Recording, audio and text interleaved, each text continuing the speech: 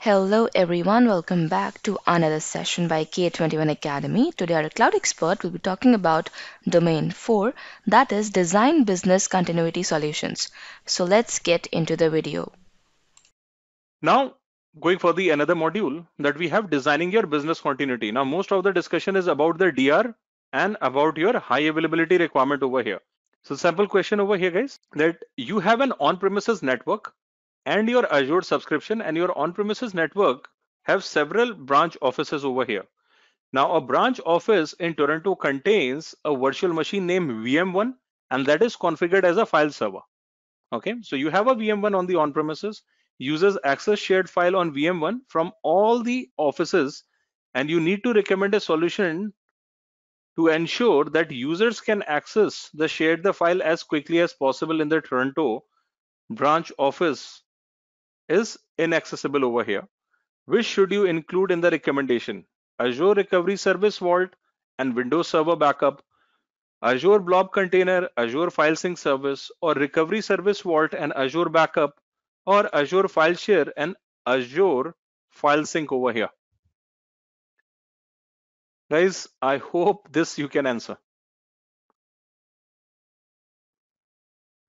Take your time, analyze all the architectures, and then give the answer, guys. Just try to create an architecture. Use your pen and paper and try to create an architecture that if you will be needing such kind of the requirement, how you will be able to accomplish, right? Because right away picking up the choices will not be a fruitful gain over here, because we need to understand the architecture first before going for any option over here. Let's see this. So the answer is D, Azure File Share and Azure File Sync. So most of you are correct, guys. Your question itself says, guys, it is a file server, right? Now blob container will be a choice when you are keeping an unstructured data, right? Over here you don't have a requirement for syncing and sharing. I mean, sharing is the requirement that blob will be able to meet, but the blob will be, usually the recommendation of the choice where you would like to keep an unstructured data for that. Now C is a recovery service vault and a backup server. Guys, definitely there is an option, right? But over here you want to allow the users to have the accessibility. So each and every time for these many sites, you want to allow them to access the file from the backup server. So how frequently you will be backing up? If you will be backing up, definitely you need to set up the backup policy. Let's say you want to back up, let's say 10 times on daily basis. Now every time somebody is accessing the backup data, it will have the old data available, right? So you require a mechanism which will be automatically syncing that particular data.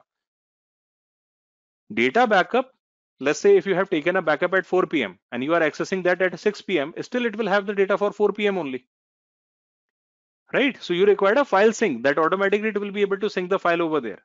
Are we able to follow, guys? Think from a practical perspective, guys. If you will be taking the backup, what would it will do? It will keep a old data, right? Backup will be a choice. Let's say you would like to come out from a situation where files are getting corrupted, right? Then we will be going for the backup option. B is not a choice because it is a blob container, guys. We don't keep, hundreds of files into the blob, and we want, thousands of the users to be accessible from multiple sites, right? Because that is a blob. How you will be able to differentiate that which particular file is available? So better choice is to share that particular location where files are available, and that is your file sync service coming into the picture. First option is definitely not a choice, because why you would like to back up the entire server and then giving up the option to access them? Anyways, your backup server will have the old data, right? It is a VM backup that we are talking about. Guys, are we clear? Let's see the explanation over here. D, your Azure file share and the file syncs offer offline access in the primary server in unavailable as copy and help in your cloud endpoint, basically, right? So you will be syncing that particular file in your file share, and then users will be connected through SMB protocol. That is one way, or you can allow them to have the accessibility through the network as well. Both are available, because if you create any storage account, it does give you the option to use the accessibility using service endpoint or the private endpoint connectivity. So that option can be utilized, but the thing is the file has to be synced. Okay, guys, another question. You have a SQL server on your Azure VM, and your databases are written nightly as a part of your batch process. Now, why we use batch process, guys? Let's say particular task that you would like to do in a sequential order, or maybe in a particular duration of the time, or distributed among multiple processes over here, then you require batch service. So you need to recommend a disaster recovery solution for the data and the solution must meet the following requirement. Provide the availability to recover in the event of regional level outage. That is point one. Support a recovery time objective, RTO of 15 minutes. Support a recovery point objective, RPO of 24 hours. And support automated recovery over here and minimize the cost. Okay. Now your choices are, what should you recommend over here? Azure virtual machine in the availability set, your Azure disk backup, and always on availability group over here, and Azure site recovery. Okay guys, let's see the answer. Yeah guys, that is Azure site recovery. That was a straightforward guys, because we are planning for the DR over here, right? Backup will not be the purpose solving for the DR, because in the recovery service vault it has to be in the same region. So let's say the region goes down, your recovery service vault is also goes down. It will not be a fruitful choice. Availability set is for meeting your high availability requirement, not the DR, right? So definitely A and C is not a choice. B is already out of the picture because it will not be able to help you at a regional level outage. So that was pretty simple guys over here. Okay guys, next question. A company is planning on moving their on-premises resources in Azure, and they have three different applications that belongs to the different departments. Each application have a different requirement for the business continuity as given. HR application over here, for the HR department, the application data needs to be retained for 3 years and the recovery time objective would be 15 minutes. Logistic department, here the service management team wants to ensure that the application must be able to recover point in time data at daily granularity level, and RTO would be 6 hours. And you have to recommend which service should be used by each department. You have to also ensure the costs are minimized. Which of the following that you will be using for the HR department? Azure site recovery only, Azure site recovery and backup, Azure site recovery and Azure migrate. So guys, these are three options only. You have to pick one choice over here. What you will be suggesting over here? The answer is C, your Azure recovery backup. Okay guys, the answer is B. This is incorrect over here, because here we have written this B, right? It should not be the C. It is B only. So people who have selected B is the correct answer, guys. The choice is Azure Site Recovery and Azure Backup. The option was B, not C. So this is incorrect. This has to be B written over here. Okay, guys, just wanted to know, people who have selected A, guys, let's have a discussion on that. Cost should not be minimized by putting the things on the risk. Okay. So cost will come into the picture once your requirement will be completed. You will not leaving any requirement just to save the cost. I get my point.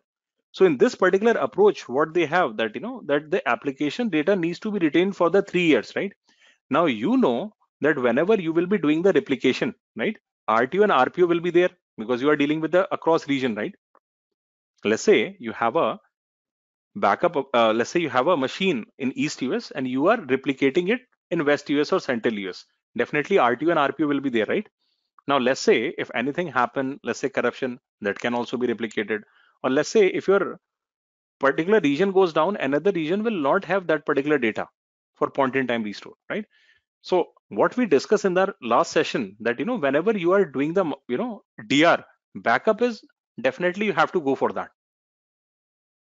Who will be creating a DR without a backup, right? Somebody has to ensure that regional level outage is covered, right? Only then you are trying to ensure that, that another region will be available. For first, you have to consider all the regional requirement, right? So backup we cannot miss. I hope it makes sense. Whenever you are dealing for the failover, your failover will take time, right? So your DR won't be instantly available, right? Now, DR will only come into the picture when the regional level outage goes down, right? Regional level outage is there. Now, let's say your region is not down, your data is getting corrupted, right? That corruption will also be replicated. Or let's say there will be a ransomware attack or malware attack, right? Or somehow the region is up, but your data having a challenge. I got my point. Let's think in that manner that you have two systems, right? You have one your laptop, another laptop, right? The data that you transport from one laptop to another, right? You sync that particular data. Now, the another machine will come into the picture when your primary is going down. But let's say your primary machine is up, but the data have an issue. The data itself have a challenge. So definitely you will be going for the backup at that point of time, right? Not for the DR, because the corruption might be replicated already. So what you do, you try to check what was the backup where the data was not corrupt. So you might want to go for a data. Let's say if a problem happening at 5 p.m., you may want to check at 4:30 backup, or let's say at 4 o'clock backup. DR is there, but DR is not be able to solve the purpose of the backup. So backup is must. Yeah. And guys, why is cannot be a Azure migrate? Because guys, Azure migrate comes into the picture when you are dealing with your on-premises to the cloud migration, right? There is nothing required over here for your on-premises over here, right? It is for the planning part that a company is planning for moving the other on-premises migration over here. This you required for the discovery process where you would like to, manage the environment over here. So it may not be there. You may want to go for a lift and shift directly. So guys, the requirement will be over here, your Azure site recovery and your Azure backup that you will require must over here, right? On premises, what they have mentioned, guys, see, a company is planning on the on premises resources to Azure. They have three different application that belongs to the different department, and each have a different requirement for business continuity as given below. This is a migration tool, right? It is not helping you to maintain the business continuity, right? Business continuity will be your ASR service and the backup. Your migration will be your requirement, whether once you will be able to migrate properly, then it will be coming into the picture, right? So on premises was there. There might be a thought that, it can be your Azure migrate, but the first thing you will be creating a backup. Another thing you will be using your Azure site recovery, because backup is must, guys. We cannot go for the migration without a backup. Don't do that. Because the moment you will be picking this particular choice, you are only thinking about site recovery and migration. You are not thinking from the backup perspective. Now that was in module 10, guys. You can go for this particular module. You can have the test practice questions for that. So, guys, I hope you really liked our session. And if you have any kinds of doubts, you can please comment down below and our team will reach out to you. And do not forget to give us a thumbs up. And if you are really intrigued by the kind of terms used and you want to learn more about it, then we have something really, really special for you. We have this free class on Microsoft Azure Solutions Architect certification, that is AZ-305. And if you want to learn more about it, then you just have to log on to k21academy.com /Azure SA02. In this session, in this free class, you'll be learning about why you should be learning Azure Cloud, your paths to learn Azure Solution Architect Expert certification. You'll be getting to know the difference between AZ-303, AZ-304, AZ-305, and a lot many insightful things. So if you want to do this, then all you have to do is just log on to k21academy.com /Azure SA02. After that, you'll be seeing this kind of interface. Just click on book your free seat now and select your availability according to the event date mentioned. Add your name, add your phone number, add your email, and every detail will be conversed to you via our mail. And after that, just proceed ahead. On the extreme right, you'll be seeing this kind of link. So just copy this link, save it to your calendars, and I will see you in the next class. Till then, take care and keep hustling.